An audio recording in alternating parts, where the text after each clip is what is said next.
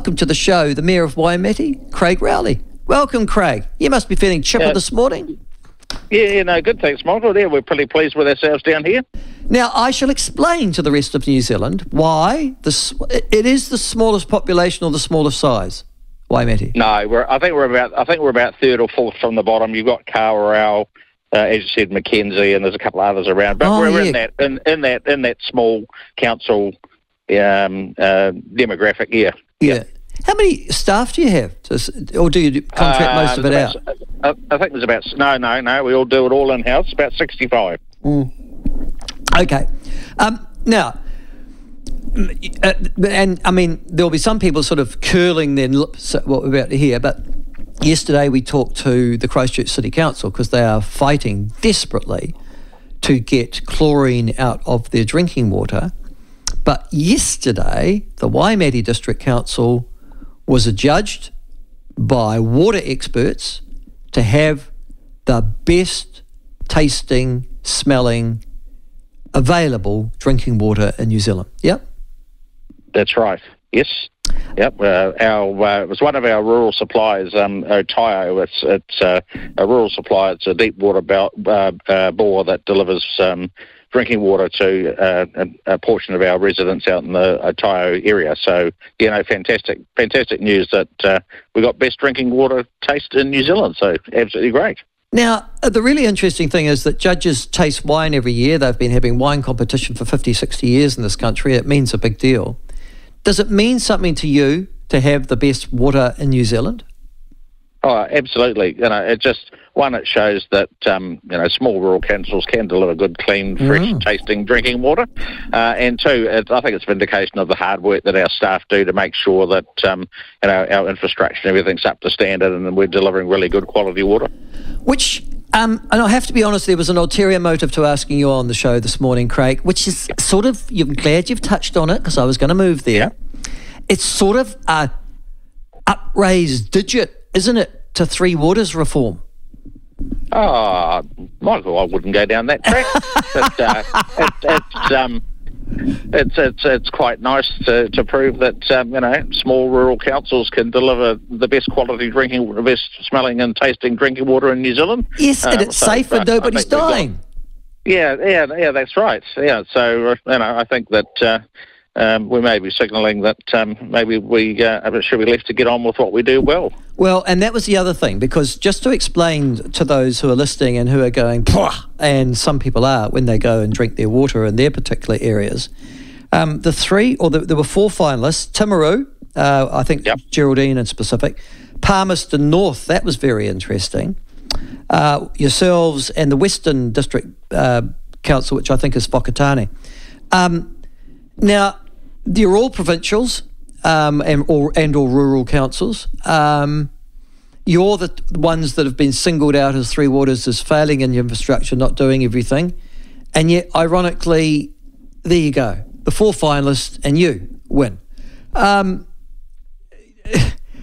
Does this strengthen, seriously, your bow to any incoming government that leave us alone, we've got this under control?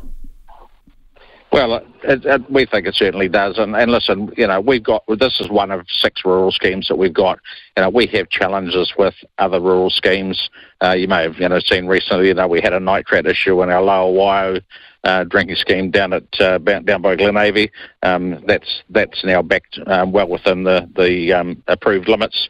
We just put a $1.7 million treatment plant in there. So, I think it signals to me that we are capable, more than capable, of looking after our own infrastructure and delivering a really good quality product at a good price.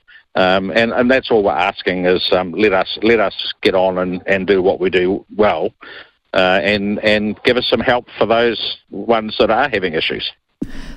As you look around, I mean, I'm in your neck of the woods, for example, the infrastructure that seems to be in real problems. One of them would be Clutha, which is sort of quite a bit south of you, and obviously south of Dunedin. But Dunedin itself, it's had problems with its water supply and reticulation as well. Does it irritate you that you're being sacrificed still in lots of ways. In fact, your future is non-existent if you take all your water infrastructure away from Waimate, Craig, that you're being sacrificed because some councils, have let the side down. Yeah, and it does get frustrating. And I guess our answer to that is help those that need help. Put the resources and the money into those that need help. We're quite happy for them to get assistance to bring their infrastructure up to a standard. And listen, we may need assistance with some of our rural schemes in the future. But let's just bring the standard up across the country by targeting the assistance of those that need it. But one of the things, though, and could you clarify for the rest of us, because there seems to be some confusion around it, the rural schemes, maybe this one, which has got the prize-winning water drawn from it, they won't necessarily be picked up, will they, under Three Waters? Well, that's the big question. We don't. And these are the things. Some of the things we don't know is that, and the thing is that if you take away our urban scheme, our staff work on the urban schemes as well as the rural schemes. So if you take away the staff from our urban schemes, then who looks after the rural schemes? You can't leave them stranded by themselves with no expertise to look after them. So it's an interesting question as to what happens to the rural schemes. You've still got to have staff looking after them, making sure that they're meeting compliance and making sure that the water's still getting delivered. So without our staff doing that, I don't know who's going to do the job. No, do I. And also thinking, Waimate, neighbouring councils are obviously Timaru, which is not very far from Waimate. Yep. Mackenzie, neither's that either. Where does that go? That's Fairlie, isn't it? That's that boundary there. Yeah, it goes up as far as It goes up as far as Mount Cook. That's right. Across to Omarama, and so we neighbour on Timaru, Mackenzie, and Waitaki. Right. Okay. In lots of ways, the government's probably right about one thing, that the four of you should be sharing, I guess, staff and water services and things like that too. Or do you go, no, you do need to be quite silo-y about it? No, and we don't argue that point at all. In fact, when the Three Waters was first mooted, we said that we'd like to work with our neighbouring councils, Mackenzie and Timaru, to see if we could do shared services or combine purchasing and things like that, and we got told that we weren't thinking big enough. Right. So the idea was you had to have Dunedin and the whole of Southland as well, basically, and go all the way up to Canterbury. Well, obviously, the entity they were looking at the time was the 4-entity model, which has now become the affordable 10-entity model. Co-governance is still part of that, despite everything. And this was the other thing. Sorry, just to explain, my wife is an elected member of the Central Otago District Council, so I should declare that interest. And she tells me, from the CODC's point of view, that they are a little confused now at the announcement that the Three Waters has been pushed back at least 2 years because they're basically not ready. And so that's meant, God, do we do a long-term plan? What are we going to do over the next 2 years? How can we hold on to our staff, which seems to be a big problem? Have you got the same problem? Absolutely. Yeah, exactly. All a medium to small rural council. Well, every council, not just small and medium ones, have that exact same problem. 1 minute the Three Waters is out, now it's back in again when it comes to long-term plan. Obviously we have to plan because we've got a rate for the services that we provide, and the only way we can do that is through our annual and long-term plan process.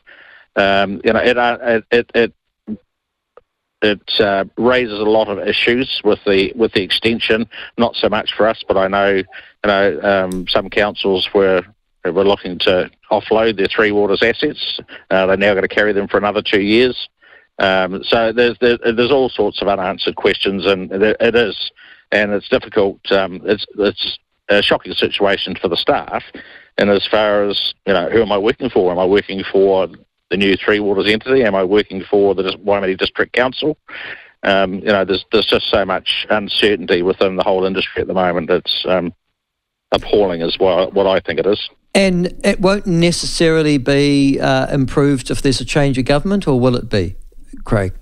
Well, obviously, National have said that they'll repeal the Three Waters legislation and return the assets to the communities. They've definitely, the conversations that I've had with the National Party have been that, they're going to, it's up to individual councils to decide what best suits their region and their area. So, we're quite keen to, start having talks with our neighbours. If there's a change of government, we'll have talks with our neighbours about how we can deliver our Three Waters throughout the region the most effective and efficiently as possible. Okay. Craig, thank you very much. Congratulations again to your team. Nice to talk to you. Have you had a wallaby pie since the last time I talked to you? No, I haven't actually. I must get down to the bakery and get one, but you're more than welcome to come down and try one anytime, Michael. Well, I'm travelling down to Oamaru quite often, so you're not very far away. Thank you very much. Nice to talk to you, Craig. Okay. See you later, mate. Thanks, Mike. Okay, bye-bye. That's Craig Rowley, the Mayor of Waimate. Award-winning water, but you know why we had Craig on the show, don't you? Yes.